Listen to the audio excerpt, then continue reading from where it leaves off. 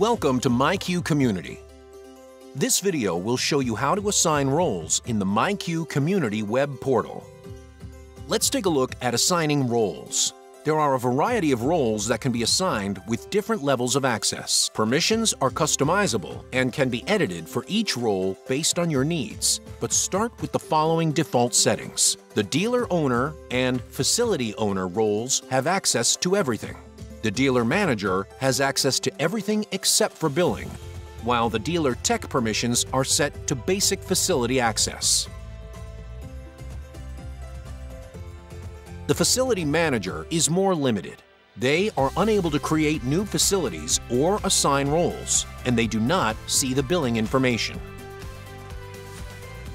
Access managers are defaulted to only be able to edit users, schedules, and access groups.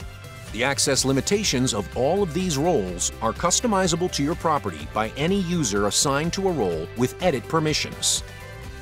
Simply click the level of access you wish to change, then click Update Role. For further information, speak with your Customer Success Manager or visit our support website.